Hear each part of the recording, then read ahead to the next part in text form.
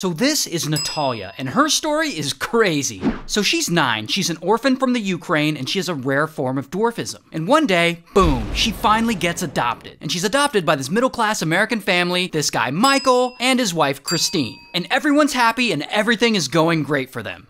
Until that first night, Christine goes to the bathroom to give Natalia a bath. And she notices Natalia's already been through puberty, allegedly. Like she has hair down there. And as time goes on, they notice other stuff about her that they think is weird. Like she's from the Ukraine but doesn't understand Ukrainian all that well. And so Michael and Christine get suspicious. And they start accusing Natalia of all kinds of wild stuff. Like wanting to stab them in their sleep, like trying to poison them. Like they said she tried to push Christine into an electric fence one time. Like it's crazy. And they start to worry about their physical safety around her. So they put her in a psychiatric hospital. And by this time, Natalia's probably like 10 years old. And Michael and Christine come up with this theory about her, that she's not